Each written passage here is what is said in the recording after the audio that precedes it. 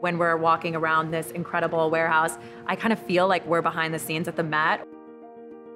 My name is Sarah Bray. I am National Interiors Editor for Modern Luxury, and I work across 84 magazines. My name is Anne Spilman, and I'm an interior decorator in New York City. We are at Christie's warehouse in Long Island City, and we are styling vignettes using pieces from the Christie's August interior sale. I'm from a small town in Virginia, and my family has been a part of a furniture company since 1902. I went to college in Texas with you. That's where we met. So that's how it sort of started.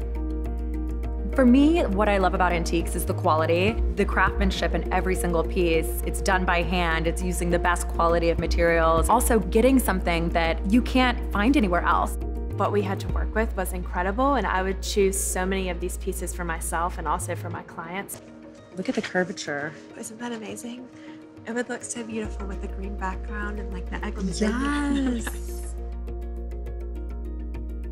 I think that the most important thing is for the interiors to feel layered. Antiques just add another dimension and added timelessness. You know, the word antiques is often associated with maximalism, but that doesn't have to be the case. I think it really shows that the home has character. They really add personality. Right, like you said, tell a story.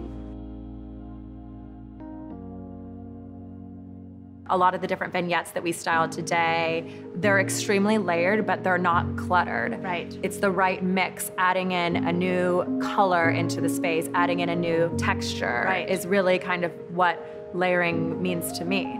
The mirror is the showstopper. Isn't it amazing?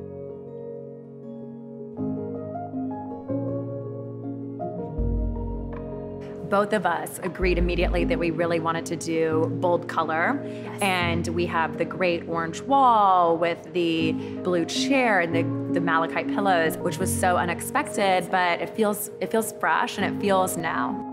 The purple stool would be really fun. And we can either do two in front of the coffee table or maybe do one just sort of offset.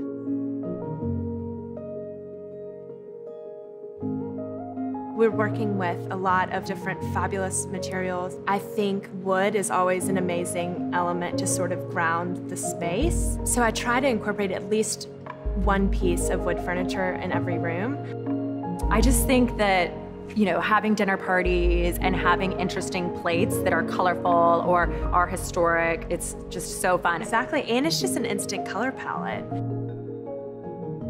Interiors and fashion always go hand in hand for me. I think that people are educating their eye. They're noticing quality. I think a lot of people think of auction houses as sort of something elusive, but I think it's a way for clients to educate themselves to see what they really like. These pieces that transcend centuries and countries.